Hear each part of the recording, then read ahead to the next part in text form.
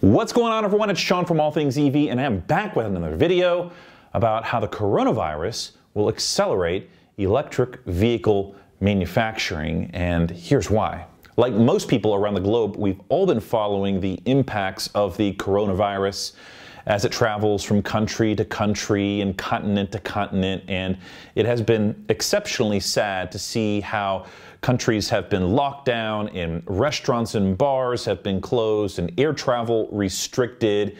And it's given me a lot of thought about how companies like Tesla, who are fully EV, are handling this. This is a significant disruption of a manufacturing process that truly is on the global scale. It's a global supply chain, and a lot of companies from around the world are relied upon to produce these electric vehicles. Now, the one thing that is particularly interesting to me is the difference between the internal combustion engine and the electric vehicle. For an automaker to produce an internal combustion engine, they rely very little on gasoline and the prices of gasoline, though the prices of fuel can impact how people adopt vehicles and the types of vehicles. Automakers can still sell internal combustion engine vehicles to consumers if they're willing to pay. Conversely, automakers who are making electric vehicles rely completely on the electric vehicle's fuel, the batteries that are in the battery pack. And if automakers don't have access to these batteries, the fuel that powers these vehicles, they can't sell them. So it exposes this huge risk to companies like Tesla and any other manufacturers who are planning on going fully on with electric vehicles. This, to me, creates a huge opportunity for any company who's serious about electric vehicles to decentralize this supply chain, in particular the raw materials and where the raw materials are produced. At the moment, there's a large centralization of raw material manufacturing and production for these battery cells in Asia. And as we know, Asia was hit pretty hard with this coronavirus. I think this builds a pretty strong case for automakers giving some serious consideration to decentralizing that supply chain, having a little bit more control on a continent by continent basis. And if we see a pandemic like what we're seeing with the coronavirus or any other major disruption in a global supply chain, it will significantly impede any automaker producing electric vehicles. This is why I think it makes tons of sense to, as much as possible, focus raw materials in the production of battery cells on a continent by continent basis. Very similar to what we're seeing Tesla do with gigafactories in each continent. Though they haven't said this explicitly, to me, this insulates them as a manufacturer producing electric vehicles just a little bit more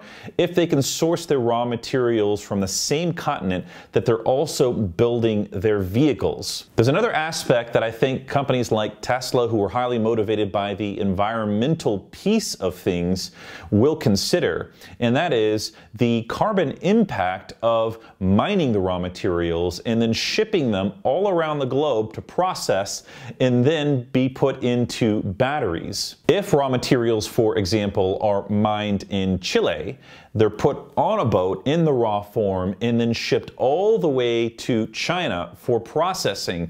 From there, once the raw materials are processed, they're ready to be used and put into batteries. So from China, they'll probably go to Korea or Japan or the United States, where in the case of Tesla at the moment, they're putting them in these battery cells at the Gigafactory in Sparks, Nevada. This has a huge carbon impact on the world. The amount of fuel that it takes to ship these raw materials, as well as process the raw materials and then send them to the place where they're going to be put into batteries, is pretty significant. And if companies who are producing these batteries want to reduce the carbon impact that electric vehicles have, it makes a ton of sense to try and source as many of those raw materials on the same continent that they're also producing the vehicles. There's also a significant cost reduction in shortening the distance from mined raw materials to actual